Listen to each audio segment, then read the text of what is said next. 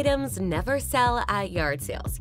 The yard sale, a cluttering wonder. Whether you're about to move across state lines, about to graduate college, or just need to make some space in your house, the yard sale is a great way to quickly let go of lots of items and make a pretty penny while you're at it.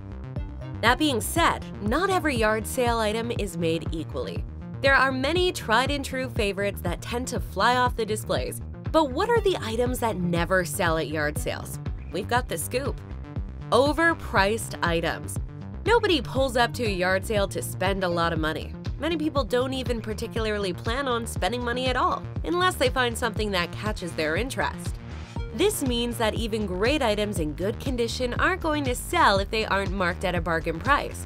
Don't expect books or movies to sell for more than a few bucks, or jewelry to sell more than $1 or $2. One rule of thumb for what to sell at a yard sale is, if you're hoping to make a lot of money back on a special item, the yard sale is probably not the place to be selling it. You might think $10 is a more than reasonable price for your mint condition limited release of your favorite novel, but it probably isn't going to go for more than $5 in your yard sale. Check nearby sales and online used item listings to get an idea for prices, but don't expect much more than what you see. Expensive items. On the other side of things, expensive items are not going to sell for expensive prices. While your jewelry you had on display might not sell if it's marked a few dollars too high, actually expensive items are not going to sell for a lot of money, even if the marked price is an incredible offer. A particularly new fridge or a sofa that costs $400 probably aren't going to sell for more than $50. Again, people aren't showing up to drop a lot of money, so this shouldn't be too much of a surprise. At the same time, if you're in desperate need to get rid of these items, like in an urgent move for example, then you also aren't necessarily being ripped off. Sure, it'd be nice to make more of your money back, but if the fridge has to go by tomorrow, at least you're getting some spending money out of it.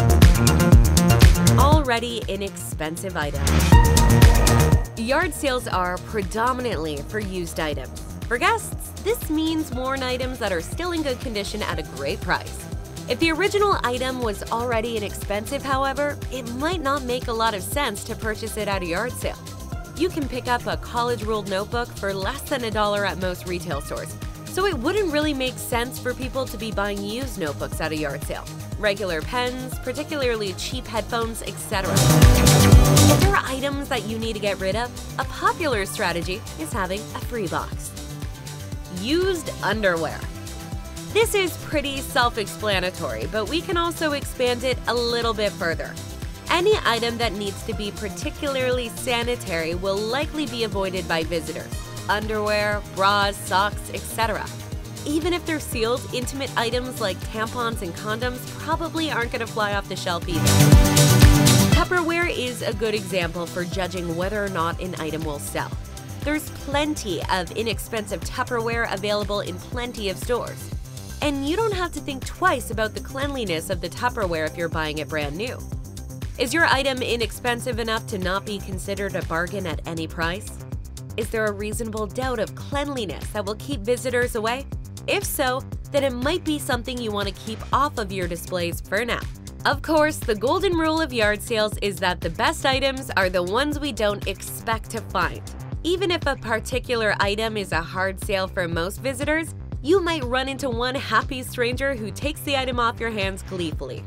As long as you don't fill your yard sale with these ambiguous items, there's no harm in setting them up and taking them back down at the end of the day if nobody ends up taking them. Long live serendipity and long live the yard sale.